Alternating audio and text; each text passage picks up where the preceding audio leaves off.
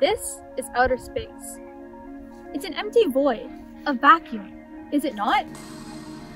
Empty space is teeming with fluctuating bursts of energy known as quantum fluctuations. So what is quantum? Well, a grain of sand contains approximately 45 quintillion atoms. In a single one of those atoms, 100 million quantum particles could fit in. That's really small.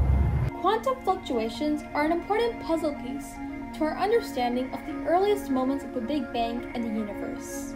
Now let's dial back 14 billion years to see them in action. In the first millisecond of the Big Bang, there were tiny bursts of energy appearing from space itself. Yes, quantum fluctuations.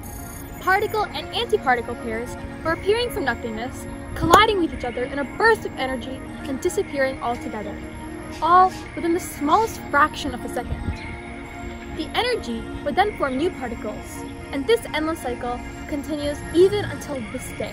Shortly after the Big Bang, cosmic inflation started, which expanded the universe from its atomic size to the scale we know of today. The energy densities that were fluctuating remained in the same position as they were expanded and spread apart.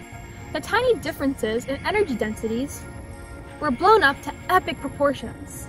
Over time, matter, including galaxies, stars, and planets, gravitated towards the areas with higher energy densities, leaving behind dark energy and emptiness. This formation is what we call the cosmic web, the structure of our universe, and is directly tied to quantum fluctuations. But how do we know they exist?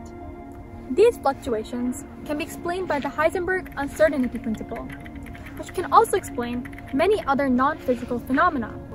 Quantum fluctuations also explain many other fundamental concepts such as the death of black holes, and even the temperature of the universe. This is Pauhi, the black hole photographed on April 10, 2019.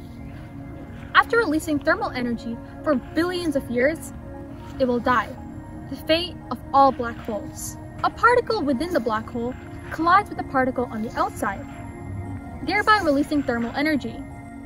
In another example, the coldest temperature possible is 0 Kelvin, negative 273 degrees Celsius. However, outer space is only 2.7 Kelvin, negative 270.3 degrees Celsius. The energy of space itself is known as zero-point energy, and the fluctuating bursts of energy prevent the temperature from going down even lower.